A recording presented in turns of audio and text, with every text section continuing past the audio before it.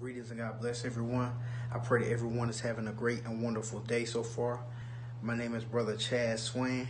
I am a proud and thankful son under the covering of the boss prophets. That's right, yeah, I said it, the boss prophets, General Andrew and General April, who I love dearly, and I love them to death. They are truly my lifeline, and there's nothing in this world that I would not do for them. When I tell you guys that the generals are the real deal and they are the truth, they are the real deal and the truth. They move in phenomenal glory and power of God. And ever since I came under this cover, which was 2 years ago, they have truly changed my life. My life has blown up with multiple promotions, massive miracles, signs, and wonders.